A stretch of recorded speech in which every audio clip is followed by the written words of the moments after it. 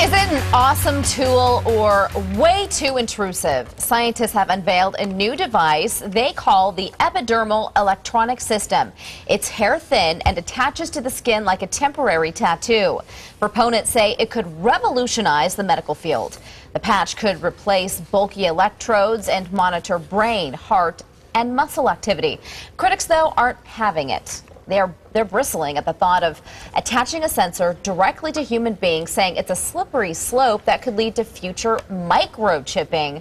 Now at 9, what are your thoughts on this? Yeah, it's pretty scary for me. Definitely not something I would be interested in. I don't know, again, a little too big brother. I immediately thought of, my dogs who got microchipped and how they would do that to humans. It's trap them down. It's scary for me. There are far easier ways to have this information at hand than attaching it to your body. I don't know. Call me crazy. With that medical information, of course, you have to have your name, your social security number, and everything that goes along with you. So then who can pick it up? Who can, how is it, I can get what's on our personal file, HIPAA and all these things that can't be out there. Now you have it attached to your body in a form of a tattoo? I mean, perhaps if you had some sort of medical condition where, this could be life-saving if something happened to you and you were just scanned. In fact, I think there was talk about something similar to this a while ago. No.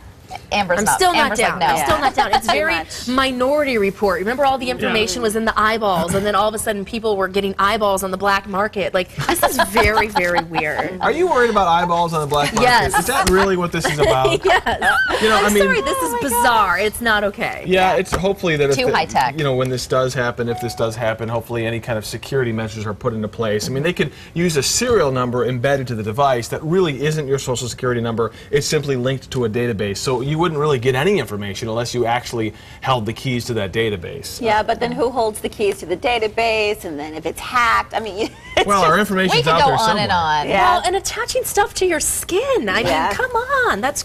Well, you guys are sounding off. Jackie Yeager on Facebook writes, they have my social security number already, getting way too close to the actual tattoo scan they'll want us to eventually have. Leslie Jones says, if it will get me through security lines at the airport faster, where can I get one?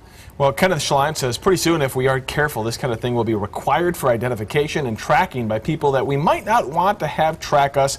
We will probably buy the idea in the name of safety and security.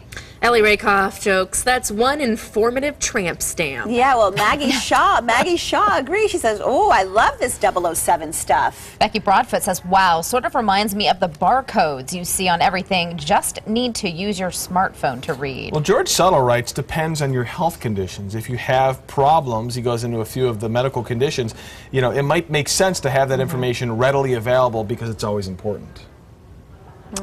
Right.